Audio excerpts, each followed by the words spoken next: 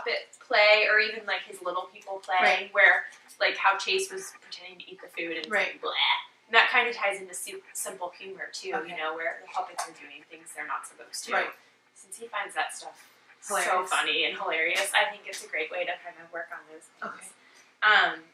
I also think the pretending routines, like pretending to cook the pizza, pretending to wash the dishes, anything that you're comfortable in pretending to do, are all good pretend play things that you can kind of really expand and create those problems where, okay, well, what's the next step? What do we have to do? Where he's coming up with problem solving will really help him figure things out on his own.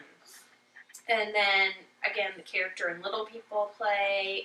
And then one thing I didn't know, I don't know how you feel about it, but I was thinking you might really enjoy like some pretend sword play with like some soft swords, or even like a piece of newspaper rolled up that like will collapse when you swing it. But like some pretending sword play might be kind of something you might enjoy. Okay. But that's a personal choice. Yeah.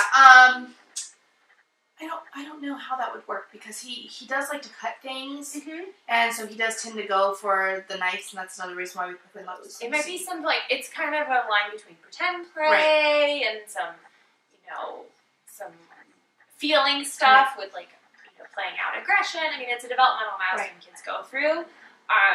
But you can also like, oh, I got hurt. You know, it's all those opportunities for all those things. But, you know, obviously he's going to have to learn to understand when we do that and when we don't, and those kinds of things.